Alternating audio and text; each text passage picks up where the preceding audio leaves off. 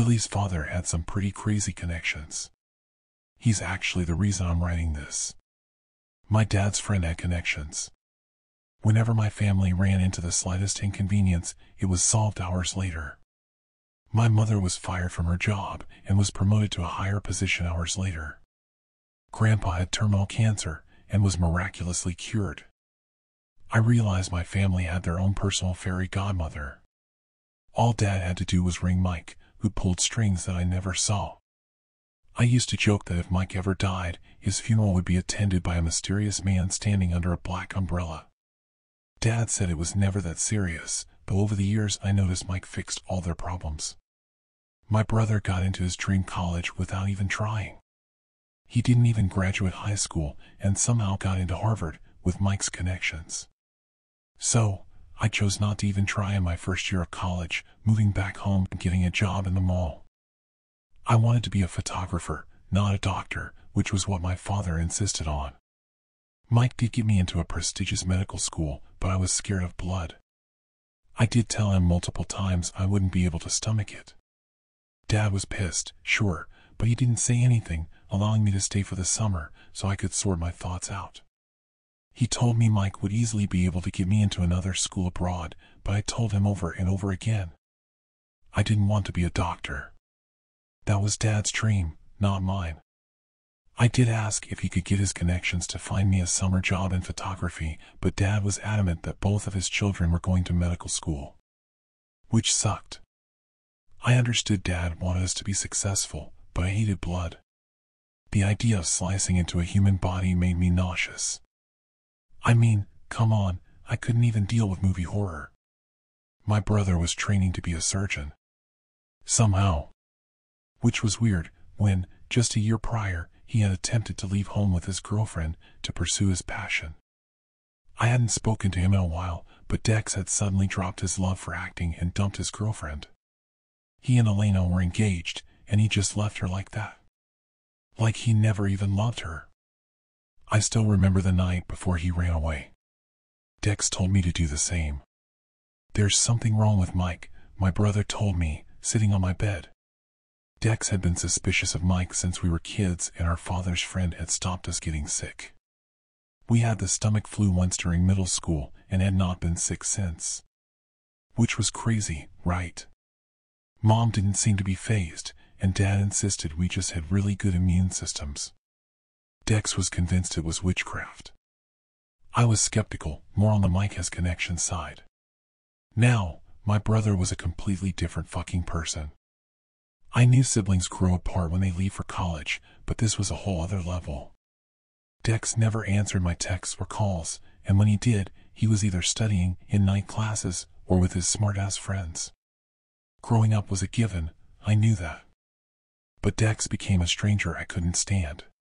He was a whole other boy who happened to wear my brother's face. Dex was too different at Thanksgiving dinner, too formal, like he'd been possessed by a royal, talking in depth about his classes and that he was the top-ranked student. That wasn't Dex. I knew it wasn't my brother because Dex hated being categorized. He also hated Harvard. Dream school my ass. He could barely focus in school, his teachers insisting on him being screened for ADHD, which Dad refused. Because, in Dad's eyes, we had to be perfect. I jokingly commented that Dex didn't even graduate high school just to shut him up, and Dad almost choked on a mouthful of turkey. Mom pursed her lips around the rim of her wine glass. Dex hadn't spoken to me since, completely under our father's spell. When we were kids, my brother left me little notes to reassure me that I was going to be okay. He'd hide them in sofa creases and slip them under my door. Except when I searched his room, there was nothing, only the ghost of who Dex used to be. His application for a drama school in New York was still on his dresser, crumpled under old movie posters and textbooks, covered in coffee stains. He'd only written his name. I laughed at that. That was Dexter. Distracted by everything. It was 2 a.m. when Dad pulled me out of bed. Wiping sleep from my eyes, I blinked at him, confused. Get in the car, Dad told me. We're going out. I didn't like the idea of going out at 2 a.m., but sure, a father-daughter car ride sounded fun. Sliding onto cool leather seats, hesitantly, I was still wrapped in my blanket, still sleepy, my head pressed against the car window. It was freezing cold. I was shivering. While I was a little more awake, my mind drifting into fruition, a father-daughter car ride was sounding progressively less appealing. I noticed Dad was driving us out of town, which was out of character. Dad hated going out of town. I couldn't help it, a shiver of panic slipping down my spine. I could feel my heart start to skip in my chest, my stomach twisting into uncomfortable knots. "Where are we going?" He didn't reply, cranking the radio up, which left me to stew in the silence and the sound of my heart pounding faster. Pressing my face against the glass, I blinked at the long, winding road, blanketed oblivion in front of me. We were in the middle of rural Virginia, and my phone was dead, so I couldn't even text Mom.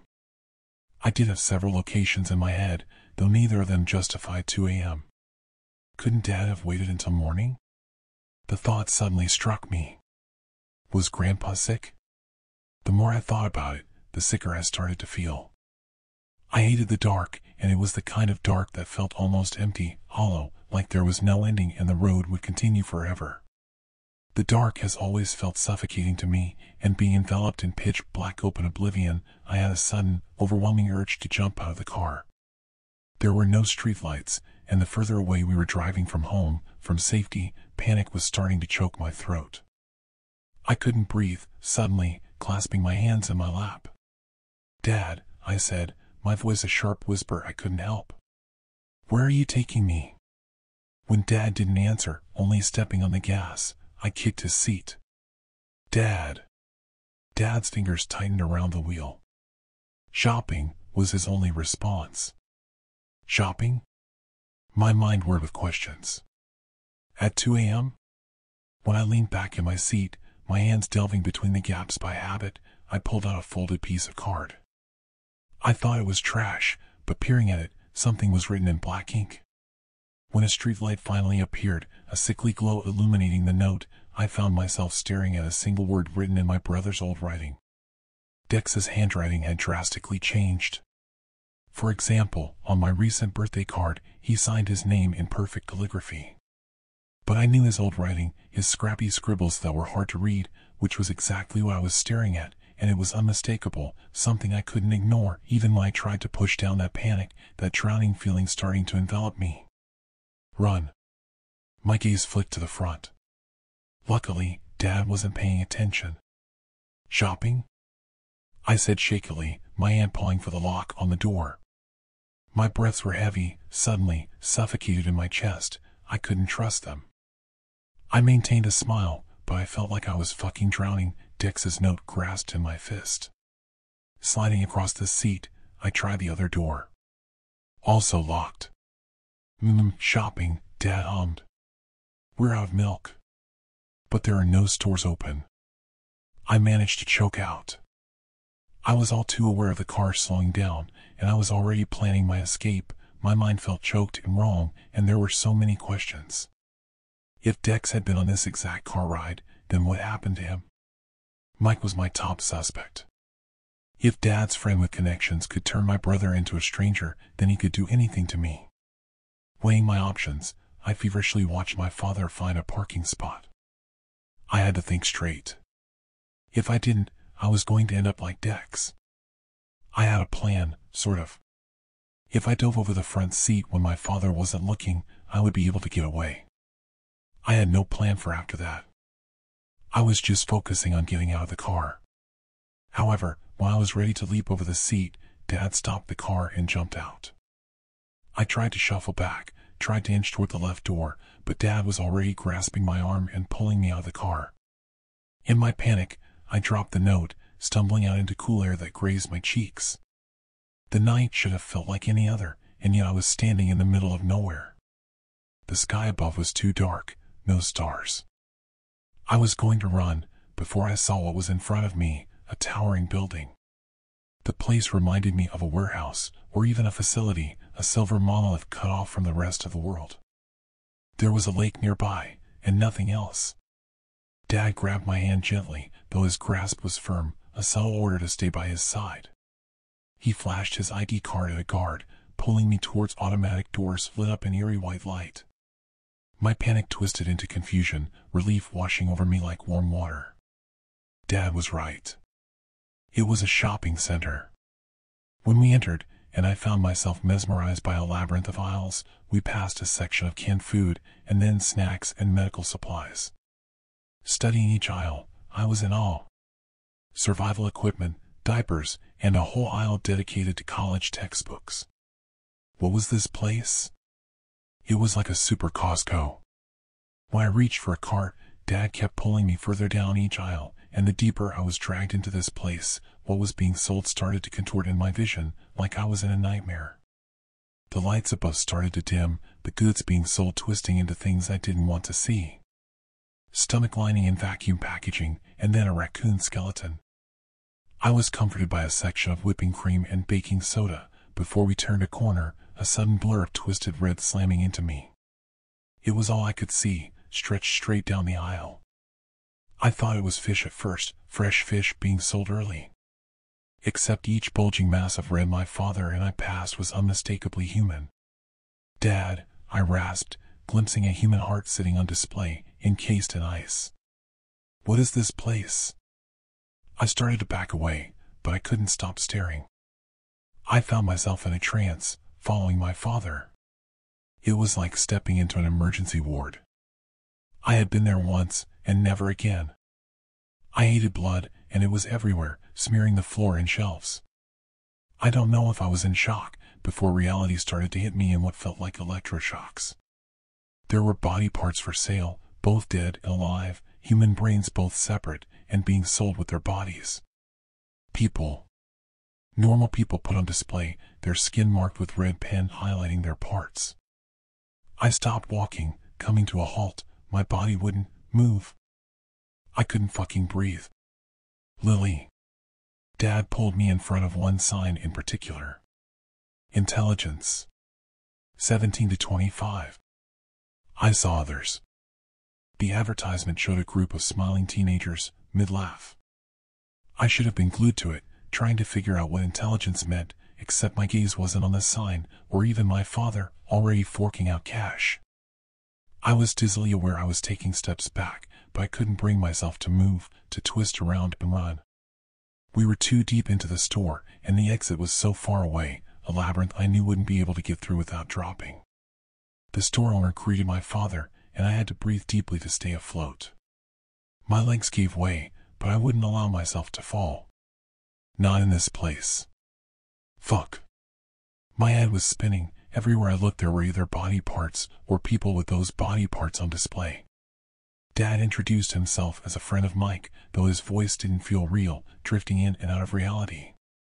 Fuck. The display said intelligence, but intelligence didn't make sense. There was a guy standing in front of me, blondish brown hair, his pupils wide and dilated. Dressed in a simple white shirt and shorts, he looked almost high, and yet despite that, I noticed he was trembling, his hands pinned behind his back. He stood perfectly straight, his chin up, eyes forward, like a puppet on strings. It wasn't until my eyes found his forehead, where his IQ had been written in permanent marker, when I realized what the store was advertising.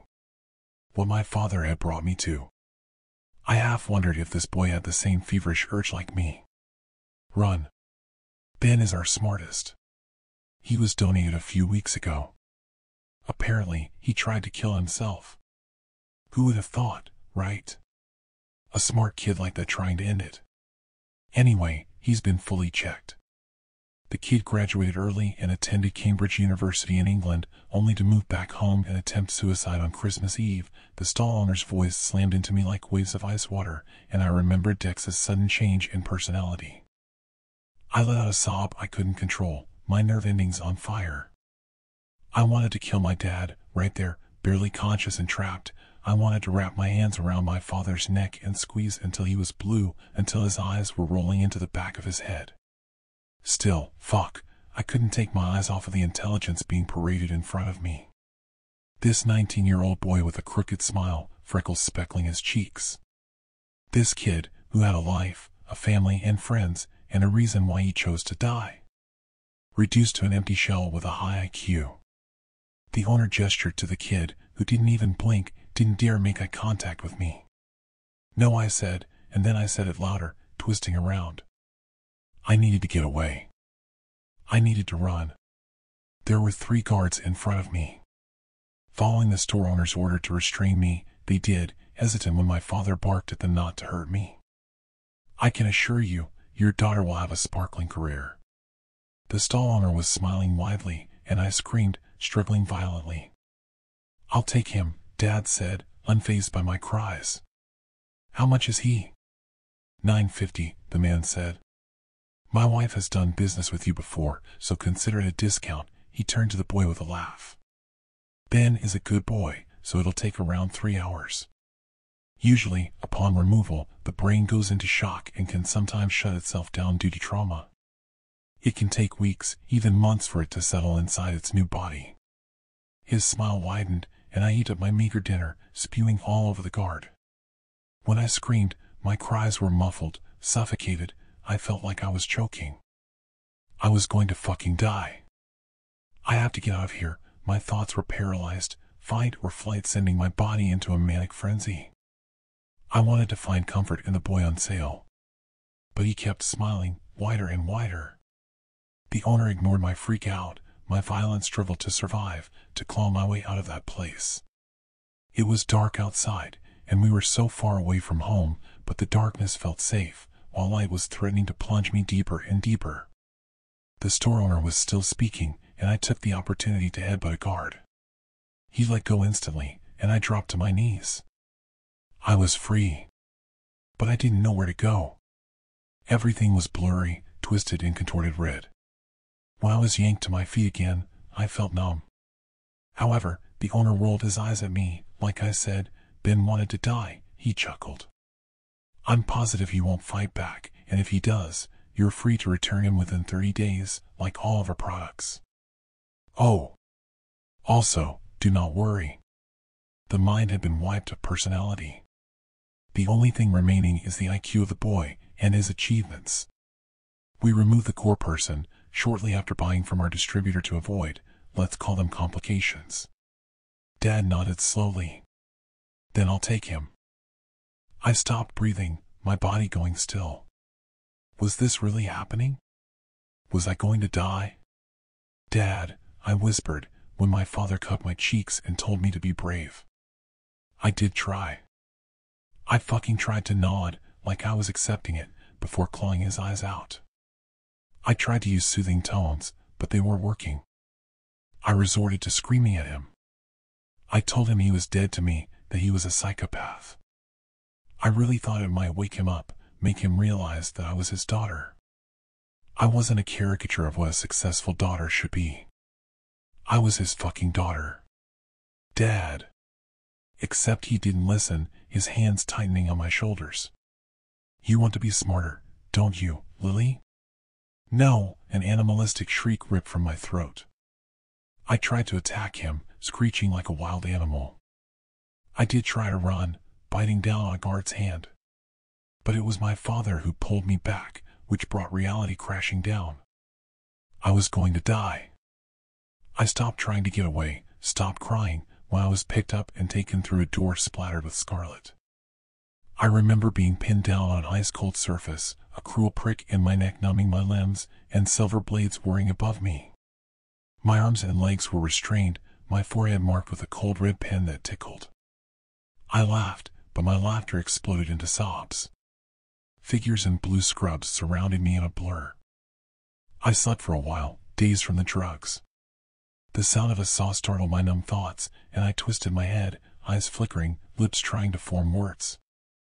I remember everything was slow. Like I had been forced into slow motion. The back of my head had been shaved, and all of my hair was gone. The freezing surface of the surgical table made me shiver. When the sound of the saw became unbearable, I gave up and forced myself to peer through a curtain of plastic. There was a bed next to mine, pooling red seeping across the floor, a limp arm hanging over the edge. The hand was still moving, still clenching into a fist, like they could feel it, every cruel slice ripping them apart. I wondered who the boy was. What his life was like, and why he chose to end it. I squeezed my eyes shut when the saw continued, blood beginning to run, almost black across pristine white tiles. When I opened them, the bed was being wheeled away. And it was my turn. Footsteps came thudding towards me, the screeching sound of a saw coming to life. They didn't give me a countdown or tell me everything was going to be okay. I saw a bright light, so close I really thought I could reach it. I did, half wondering if it was my dad coming to rescue me. Maybe he'd changed his mind after all. But Lily didn't wake up. I did. I woke with a forced smile and a body that felt comfortably mine. I took my new father's hand, the bandages around Lily's head itchy. When my father took me home, I waited until night. Then I went into the kitchen and chose the sharpest knife I could find, butchering the bastard when he was curled up in bed. He should have been awake, just like you were, Lily. He should have been able to feel it. I'm glad Mom was out, because then I'd have to kill her too. I'm sorry I took your body, Lily. And for the record, I didn't want to die. I was kidnapped and sold overseas by my psychotic university professor. I didn't jump off of a fucking bridge on Christmas Eve. That's the story he tells to all of his customers. So they feel better about murdering us. I still have a family out there, waiting for me to come home. And I'm going to find them. Fuck. I'm sorry I took your body, Lily. I'm sorry your dad is a piece of shit. And I'm sorry I burned your house to the ground. I'm terrified of what Dad did to Lily's brother. But I'm so grateful for her memories still clinging to this body. She didn't answer me until a few days ago. Her voice is soothing, still haunting the back of my mind. It's okay, Lily is happy I killed our father. But she still wants to know what happened to her, or I guess, our brother. I live alone in Alaska. The Twisted Man has been peeking in through my windows. A few years ago, I decided I needed a major life change. Everything seemed to be going downhill: my finances, my mental health, my life. I would go weeks without sleeping sometimes as the heavy traffic passed through the city streets down below. Every time I went outside, I saw more homeless people, more needles and crack pipes littering the ground, more muggings and assaults and overdoses and deaths. The city had become a wasteland, and I knew it was time to leave. I had no girlfriend, no wife, no kids. My parents had both died a few years prior, and I barely talked to my siblings anymore. I had nothing to tie me down to this place where I felt like I was dying inside a little more each day. That was why I sold nearly everything I owned, got in my car and drove up to Alaska to try starting anew. I bought a small cabin and a plot of land in the middle of its majestic mountains and dark, enchanting forests. In the winter, the northern lights would shine through like the eyes of God, sending out divine trails of light that danced through the sky in cosmic waves.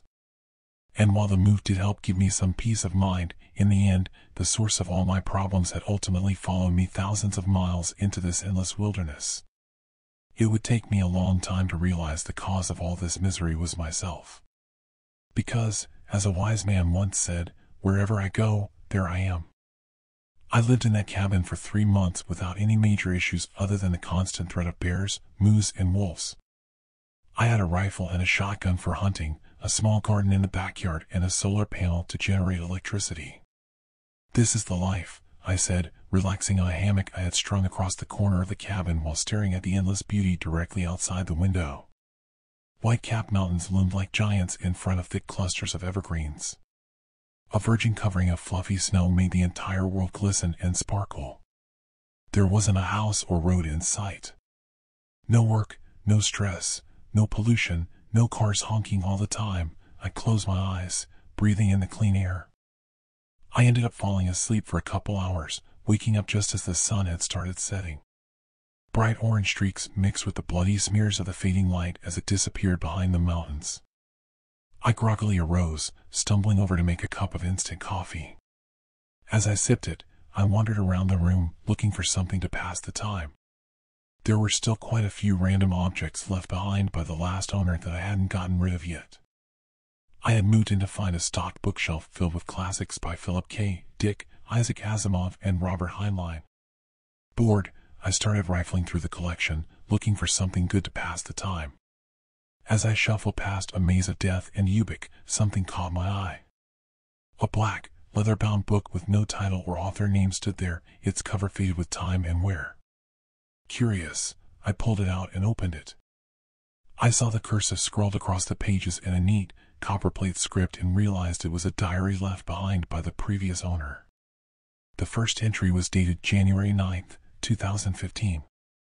This is what it said. I don't know if I'm going crazy or not. I went into town to talk to my therapist yesterday and she said I should try writing everything down. She talks to me like it's all in my head. But I know it's not. When I first moved into the cabin, it seemed like paradise. I never thought in a million years that something would be slinking around at night. I never thought it would be hiding under my bed, peeking in windows and following me like a shadow. Right now, I'm snowed in with a cup of coffee in one hand and my pistol in the other. I can't sleep anymore. I keep hearing something shuffling around under the bed. Sometimes, I think I even hear ragged breathing, as if a corpse with dirt in its lungs had come back to life. I've caught glimpses of that thing in the darkness. Whatever it is, its skin is loose, almost falling off the bone. It almost looks like a naked, emaciated man. Its eyes are rotted and dark, its back hunched, its spine twisted and jutting out like tumors. It moves in this slow, jerky way, but I can never seem to catch it. Its body seems broken and out of alignment. Its legs bend the wrong way sometimes. By the time I turn on the lights or try to take a video of it, it's always disappeared. But its fetid odor remains. It lingers in the cabin like a sweet-smelling, spreading infection. I don't know what it wants from me. I want to leave, but with the storm raging outside, I'm stuck here, unable to get all the way back to town. The snow surrounds the cabin in mounds 5 feet high. I feel like a prisoner caged with a rabid beast, not knowing when it will strike. My wife claims she hasn't seen or heard anything, but she keeps vanishing on me. Last night, she disappeared in the middle of a snowstorm. Where did she go? I asked her in the morning, but she said she was here the whole time. She didn't remember anything. There's no way she went into town. There wasn't time and the trails were impassable that far down. Something's going on here, but I don't know what it is. I'm truly scared for our lives. I slammed the diary shut, not wanting to read anymore. I didn't want to become infected by some kind of contagious cabin fever. If the last owner had gone insane in the mountains and started hallucinating naked corpses crawling around, I really didn't want to know. I shoved the diary back in the bookshelf, going for A Maze of Death instead. I tried to forget what I had read in the diary as I flew through the novella. All night, I tried to get the image of the naked, twisting man with rotted eyes out of my head, but I couldn't. I eventually fell asleep right before dawn. But, as my eyes were closing, I thought I saw a silhouette in the window, a starved man with excited, black eyes that seemed to be running out of his skull. I thought I saw him put his inhumanly long fingers against the glass as he leaned forward. I blinked, sitting up and glancing out into the white, snow-covered wonderland. There was nothing there. Another hunter occasionally followed the deer trails near my cabin. A frozen lake stood a quarter-mile away, the surface white and covered in thick drifts of snow. I bundled up, deciding to go outside for a hike in the frigid dawn. I strapped on my snowshoes and grabbed my shotgun, as I always did when I went outside. I never knew what a polar bear might be waiting around the next tree, after all. I opened the door, seeing footprints pressed into the snow all around my house. At first, I thought it was that silhouette I had seen, the nightmarish thing from the diary. But the footprints didn't go over to my window. They followed the trail 20 feet away, veering off towards the frozen lake at the bottom of the hill. I glanced down in that direction, seeing a black figure plodding slowly forward. "Steve!" I cried, recognizing my only neighbor in a 4-mile radius. He had a cabin about a mile away on his own little plot of land. He jumped, clearly startled by the sudden noise. His black snow pants and heavy fur coat swished together as he spun, raising his rifle high. When he saw me, he immediately lowered it and put a gloved hand up in a friendly greeting. "Hey Josh." "Surprised to see you up this early," he yelled over the muted wintry landscape. Sounds always seemed different after it snowed, as if all the noise in the world had become faded and dead. "Yeah, I've been having a little trouble sleeping," I said, slinging my shotgun around my shoulder. "What are you doing anyway?" "Just a little hunting, you know," he said, giving me a sly wink.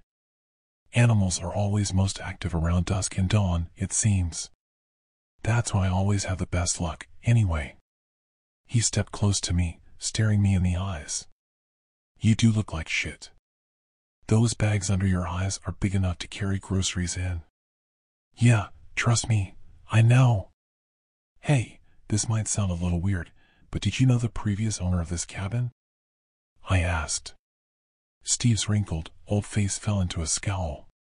His expression immediately became guarded and distant. Sure, we met," he exclaimed bluntly. He seemed to be searching my face for something, but I didn't know what. His reaction left me feeling off balance and nervous. "Is he still around?" I said. Steve's scowl deepened. "Buddy, I don't know what this is about, but he's dead. He's been dead. He died in that cabin, actually." He pointed a finger at my home accusingly. With those words, my heart seemed to drop into my stomach. Waves of dread flowed through my body like water. How did he die? Like a heart attack or something?" I asked. Steve's gaze turned downwards. He didn't meet my eyes. "Do you know that Alaska has the highest missing persons rate in the entire United States? It's not even close. In fact, for the population size, we have far more people who go missing and never get found than anywhere else. They even have a name for it, the Alaska Triangle," Steve said. "And we're square in the middle of it." I stared blankly at him, wondering where he was going with this. It seemed like a way to avoid answering my question. "No, I didn't know that," I responded. Steve nodded, raising his head again. He heaved a deep sigh. "Look, the thing with the last owner and his wife, it's somewhat disturbing.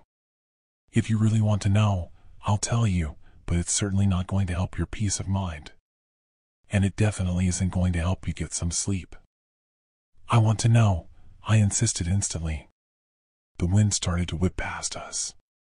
Flakes of ice and snow flew sideways in the sudden currents.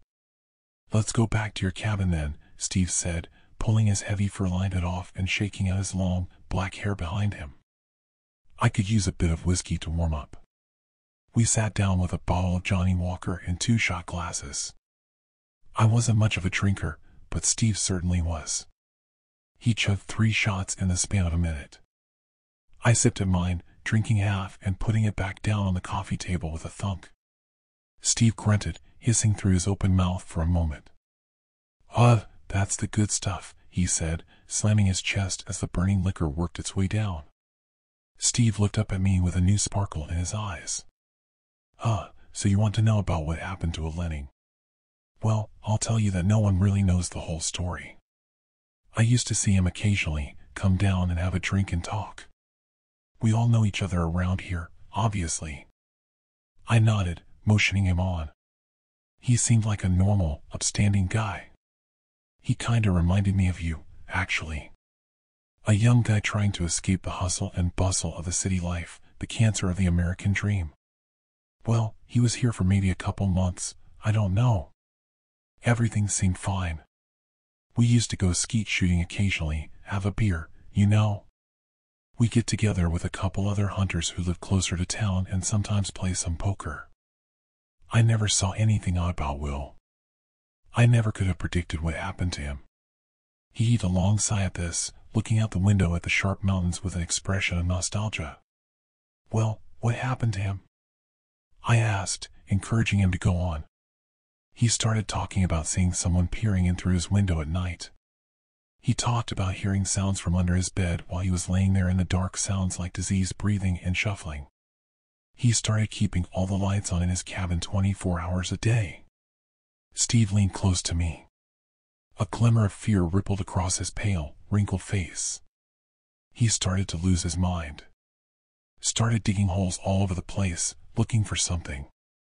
Even in the middle of snowstorms, I would occasionally see him outside, digging. It seemed like he never slept anymore. It was classic cabin fever if I ever saw it. It was only a few weeks later that I came over here, concerned. I hadn't heard from him in a few days, which was fairly unusual. I found the door hanging wide open. Propped up in a chair in the exact spot where you now sit, Will lay with a blast hole showing clear through his skull, a shotgun laying at his feet. And next to him, I found a blood-stained diary open to the middle page. The last entry was stained with blood spatter, but still visible. I remember leaning down and reading it. It was only a few sentences long. I glanced over at the bookshelf with the same diary, saying nothing. It said something like, "I see now what's going on. The twisted man is leading me to the truth. Today, I will finally find it." And that was his suicide note? I asked, my heart hammering in my chest. He nodded. Yeah. I went into town and got some rangers to come check it out. Eventually, they got cops and CSI there. They took all the stuff as evidence, including the diary, he said. Good riddance, I say. Reading something like that is never beneficial. Sometimes delusions spread like a virus, you know what I mean? I did, but I said nothing. I glanced back at the diary, its black leather cover gleaming like a crouching snake. And I wondered if the police took the diary as evidence, how did it get back here? You said he had a wife living here with him, too? I asked. Yeah, she went missing around the same time, he said. Pretty bizarre. The cops thought maybe she just moved away, but he shook his head grimly. As far as I know, she was never seen again. It was like she had evaporated into thin air. After Steve left, I walked stiffly over to the bookshelf, taking down the diary. I flipped open through the pages. In the middle, I found the last entry. Spatters of old, darkened blood were scattered over the page like raindrops. I found the suicide note and read the date. January 27th, 2015, it read. Will Lenning had not lived long after he started seeing the twisted man. I wondered if my fate would be the same. The sun had started to set outside as I sat with the diary at the small circular kitchen table, eating some stewed venison and rice as I read through the entries. At the end, Will Lenning said the twisted man had been trying to guide him somewhere, that, in fact, the twisted man had been trying to protect him from some great evil rather than being the source of it. I scoffed, feeling a flash of anger at his stupidity. His naivety obviously led to his death. But then a flash of insight struck me like lightning. What if I was committing the same kind of stupidity? Perhaps I should just grab my gun and valuables and leave. I could take off on the snowmobile and be in town within a couple hours. But, in my heart, I knew I would not. Something about the mystery of all this beckoned me to stay. Like a siren leading sailors to destruction, my curiosity called out to me, and I knew I would not be leaving that night. I needed answers. And, sadly, I would find them. I had fallen asleep with an empty bottle of beer in my hand. I sat in front of the TV, which only got satellite reception. There were, of course, no cable or phone lines threading their way through the forest. All of my power came from stored solar energy. Since I rarely watched TV and really only used it to cook or heat up water for bathing, the energy produced was sufficient even in winter. Tonight, though, I needed its sound, its mindless flashing of light and colors and canned laughter. It seemed to drive away the creeping, suffocating presence like a candle. I woke suddenly. The TV flashed with static. The repetitive hissing of the white noise spit from the speakers like thousands of snakes. I glanced up at the clock. 3:33 a.m. I looked around the dark cabin, confused for a long moment. I didn't understand what had woken me so abruptly. The satellite had never gone out before either, even with the howling winds and freezing hail of the Alaskan winter. The TV started flickering as if the static were rising upwards. Black lines traced their way horizontally across the screen. The hissing deepened into a gurgle, and for a second, I thought I heard faint words behind the white noise. I thought I heard breathing, slow and diseased, like the death gasp of a drowning man. A black line rose across the TV and an image came into view. The cabin was suddenly plunged into silence, except for the shrieking, wintry wind outside. I leaned close to the screen, confused at what I was looking at. It looked like a live camera feed of a room. As I took in the details, I realized it was my cabin. I saw myself in the chair, leaning close to the screen. I raised my hand, and the miniature version of me on the screen did likewise. Ice water seemed to drip down my spine as waves of dread coursed through my body. "What the fuck is this?" I whispered, looking back to where the camera should be. It was just a coarse wooden ceiling in that corner. I turned back to the screen and nearly screamed. The TV showed a pale, naked man crouching directly behind my chair now. With jerky movements, he rose, his broken spine twisting and shivering. A hissing voice rang out from the speakers. It spoke as if it had dirt and writhing maggots in its throat. "He is a killer. The shadow of death," it gurgled. "Many have fallen. Many lie buried across this forest. You will be next. He is watching you." Long, broken fingers with blackened nails reached out to touch my shoulders. I jumped out of the chair, stumbling back as I spun around in terror. My back smashed into the TV, and it fell to the floor with a shattering of glass and an explosion of light. In those few moments before the darkness descended on me like a blanket, I thought I glimpsed a pale, sunken face with rotted, blackened eyes peeking out from behind the chair. I turned on every light in the cabin, but there was no sign of the twisted man now. I knew I had to get out of there, though. I thought about the warning that the voice had spoken. If the creature wanted to attack me, then why hadn't it just killed me while I was sleeping? None of it made sense. Who was watching me? The twisted man? And if he was, why warn me? Perhaps it was psychological warfare, I thought to myself. Perhaps the twisted man simply liked to play with his food before he ate it. Thoughts raced through my head at 1,000 miles an hour as I threw on snow pants and a couple heavy sweaters and coats. I covered up my entire body as much as I could to try to prevent frostbite. I had made up my mind to flee. There was no snowstorm tonight, though the entire landscape was blanketed in it, and I knew the wind chill would be like an ice blade whipping against my skin. It was extremely dangerous to travel in the middle of the night like this in temperatures that might reach -30 degrees. Steve had been right. After all, Alaska had the highest missing persons rate of any state, and many of them were never found, their bodies likely frozen solid in the deep snow dozens of miles from the nearest town. I grabbed my shotgun, jumped on my snowmobile, and started heading to Steve's cabin. I hoped I could wait there until the sunrise and then figure out what to do next. But fate would take the decision out of my hands. I felt like there were eyes watching me as I drove along the narrow, winding deer trail. The boughs of the evergreens reached into the path like greedy hands, grabbing at my coat and legs. More than a couple times, I thought I saw a pale, naked figure standing in the snow, but it had always gone when I turned to look. I gave a sigh of relief when Steve's place appeared in the distance. I could see the lights twinkling through the small windows of his log cabin. I pulled up next to his door, looking down. I saw 2 pairs of footprints there, one much smaller than the other. I found it odd, but shrugged it off. The snowmobile cut out with a sucking gurgle. I knocked on the door hard a few times. Steve appeared after a few moments, groggy and half-dressed. He blinked slowly as he looked me up and down. His wrinkled face fell into a frown. "Steve, I need a favor," I said quickly. "Something weird is happening in my cabin. Can I stay here until morning, until maybe I can go to town or something? I can't stay at my place tonight.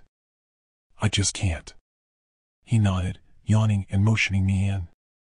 "You can sleep on the couch, I guess," Steve said. "Put that shotgun somewhere safe, though, boy." He had a partitioned bedroom in his cabin. It was significantly larger than my little one-room cabin, though it was basically still just a joint kitchen living room, a small bedroom and a bathroom. He pointed to a well-worn couch in the corner and gave me an apathetic wave as he stumbled back into his bedroom, slamming the door. I couldn't sleep, though. I tiptoed around the room, looking at Steve's bookshelf. He had a rather strange taste in books, lots of unruly and true crime there. I saw dozens of books about Ted Bundy, John Wayne Gacy, Richard Chase, Herbert Mullen, Jeffrey Dahmer, and Richard Ramirez among the collection. At the end, a large, black binder stood, unlabeled and worn-looking. It reminded me of the look of that leather-bound diary for a second, and my heart dropped. But logically, I knew this was just a coincidence. Yet, still, I pulled out the binder, my curiosity piqued. What I found inside filled me with dread and horror. Countless news clippings covered the length of it. The first clipping was from nearly 20 years earlier, about a woman who went missing in the Alaskan forest while hiking. A later one confirmed that her body was never found, and that her family was still hoping that she might turn up alive somewhere. A reward was offered for any information, it said. And every page after that was more of the same: missing woman, murdered prostitute, missing man, no leads. I kept flipping through until I found clippings about Wolenning's suicide and the sudden disappearance of his wife. On the article about the suicide, Steve had used red marker to scrawl HAHA next to it. I heard the click of a gun being cocked from behind me. I froze as Steve's voice traveled across the room like a whisper. "How do you like my work, friend?" he asked, his tone jovial and mocking. I still held the binder of horrors tightly in my hands as I stared open-mouthed at this man I thought I knew. "It's you? What, you killed Wollenning and his wife?" And a lot of other women, apparently. Everything felt unreal, as if I were stuck in a dream. Steve's grin spread across his face, but his blue eyes stayed cold and dead. "Yes, well, she was cheating on him with me anyway. Just another whore, you know. They always get what's coming to them in the end," he hissed with hatred oozing from his voice. "It's too bad, really. I just killed another slut tonight. I was planning on saving you for later. The urge isn't too bad yet right now, after all. It comes in cycles, you see. It comes in waves." I saw a glimmer of pale, naked flesh writhing behind Steve. With jerky movements, the twisted man came up behind him. I said nothing, just watching with wide-eyed horror and amazement. "You need help, man," I whispered. Steve laughed. "Help? The only help they give people like me is a needle in the arm. You know that. That's why it's important to always cover your tracks." The twisted man ran a long, broken finger across Steve's neck. Steve gave a strangled cry and jumped. He spun around, screaming. I glanced over at my shotgun next to the couch. I jumped for it as Steve turned back to me, firing his pistol twice. The first bullet soared high above me, raining with splinters down on my head, but the second ripped into my leg. A cold, burning pain ran like fire up my shin. I screamed in agony and battle fury as I gripped the shotgun, spinning and firing. Steve's head exploded as the slug ripped through his brain. His forehead collapsed like a smashed melon as bone splinters and blood sprayed the wall behind him. The twisted man stood there, hunched over, grinning up at me. I felt warm blood gushing from my leg as I stared back at him, breathing hard. I wondered if I was dying. You weren't after me at all, were you?" I asked. "You were after Steve." But the twisted man said nothing. After a long moment, he slinked back into the shadows of the bedroom and disappeared. As night crawled its way toward morning, I thought back to the words the twisted man had spoken through the TV, suddenly understanding everything. He is a killer. The shadow of death. Many have fallen. Many lie buried across this forest. You will be next. He is watching you. He hadn't been trying to hurt me at all. He had been trying to warn me. He had probably tried to warn Wollenning and his wife, too. I wrapped my leg in gauze, gritting my teeth. The wound looked puckered and deep, but I could still move my foot, and the bullet had gone clean through the flesh. I poured alcohol on it, screaming in pain as it burned its way through my skin. After rummaging through Steve's bathroom, I found some prescription painkillers and swallowed a handful of them with a beer. I knew I would need the opiate high to get through the pain of riding into town with a mutilated leg. As the sun finally rose, I made my way outside the blood-stained floors of the cabin to my snowmobile. Before I left, I glanced back at that horrid place, the scene of so much torment and death. In the open doorway, the twisted man stood, his back hunched, his writhed lips grinning at me. His hand lifted up into the air with jerky movements and waved. I waved back as I started the engine and headed into town.